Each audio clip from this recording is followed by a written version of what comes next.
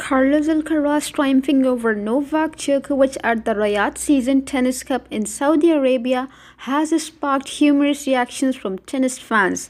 Djokovic and Alcaraz reignited their enthralling rivalry in a blockbuster exhibition match in Riyadh on Wednesday, December 27.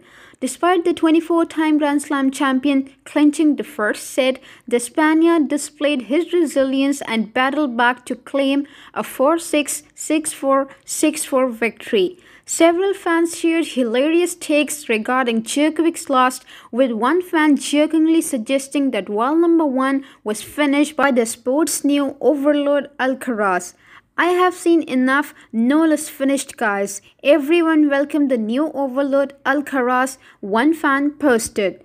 "Back-to-back losses to Sinner and Alcaraz in the two biggest events of the year. My idol is finished 3. Another fan joked. Here on your screens, you can see what are the tennis fans saying more about Djokovic and Carlos match. Thank you for watching this video and stay tuned to us for more content.